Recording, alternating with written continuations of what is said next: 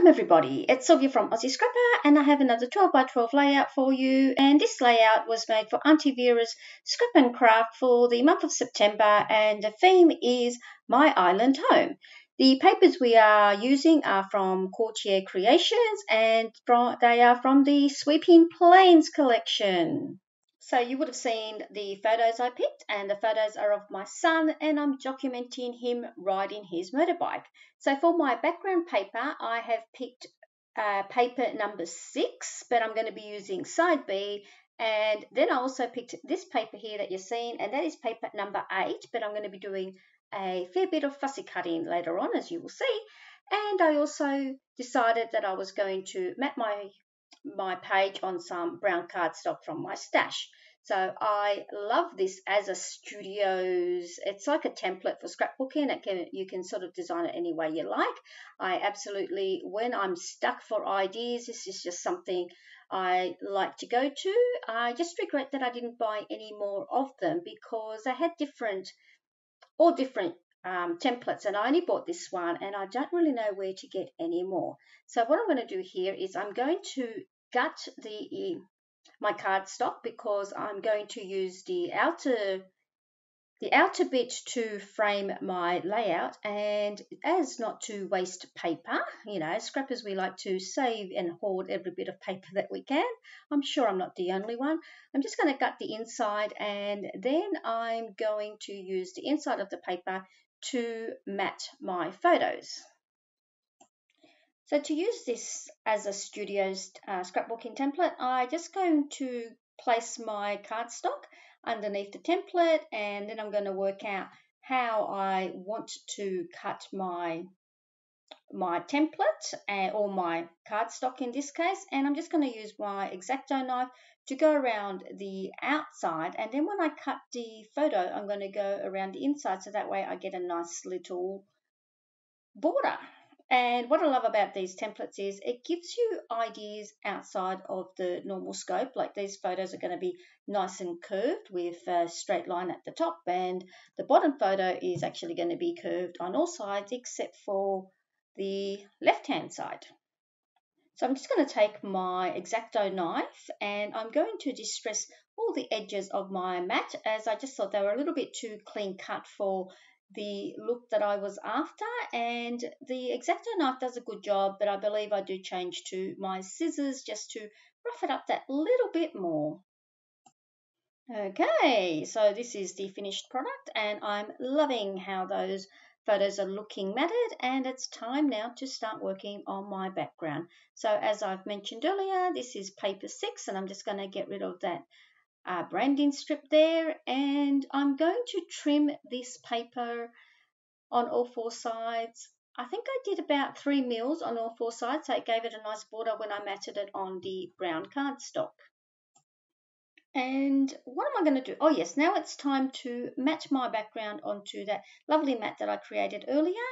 And this is when I decide that I'm going to use this gorgeous little cutout from paper number 11, and it's got all these lovely Australian sayings, but I just picked the young and free because I thought that the colors went really well with my photos and the papers that I had chosen, and it's also symbolic of my son because, you know, he's young and free. And once again I got out my As a Studios because I wanted those same curves that I had on the photos. I just wanted that to flow through the whole layout.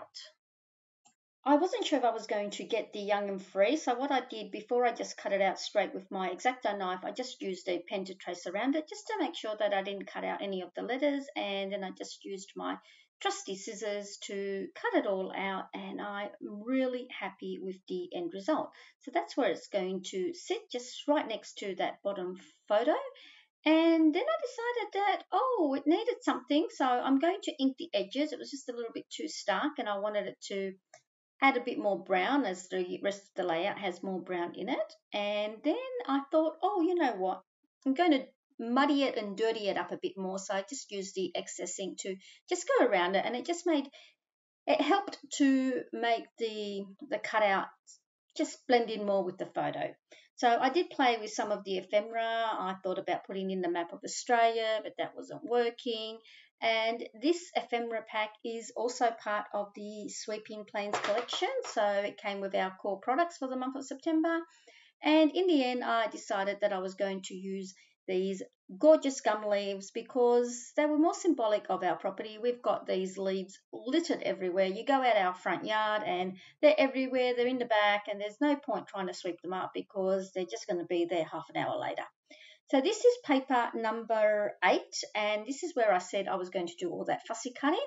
It was a labour of love, no doubt about that, but I'm one of these sad little people that actually find fussy cutting very relaxing. So for me, it's just some time out to not think and do something that I actually enjoy. But I do understand that some people might find that pretty tedious. Now, all I'm doing here is just playing around with the placement of my leaves. And I must admit, I spent a considerable amount of time trying to get the leaves right, whether I put on too many or not enough. And honestly, I think I really did overthink this whole layout and these leaves. But in the end, I did get there, and here is where I decided I had to think about the title. So I've got these new toys that I bought from Auntie Vera's Scrap and Craft, and they are the Tim Holtz Finlets, the tiny upper letters and the tiny type lowercase letters as well. So I did use my trusty old Cuttlebug and got them all out, and it was a little bit tedious, but I must admit I love these letters. So what I'm thinking of doing is just cutting out a few different letter sets from all my scrap pieces of paper so that in future when I do need it, it doesn't take me so long. But look at how perfect those letters are. So I was really excited, and I hope I haven't showed this whole process on this video because it's going to get quite boring, but it really was worth the effort. Just like I said earlier, I just think I'm going to have a whole heap of letters made out ahead of time in different colors just with all the scraps so that I'm ready for next time when I want to use them. And this is the finished layout. It's a very simple layout. It didn't take that long, but I am absolutely happy with the end result, and the colors were just perfect for our property. So thank you all so much, everyone, for your time, and I hope to see you soon, and I hope everyone's well in these crazy times that we are living in. I wish you all the very best. Bye, everybody.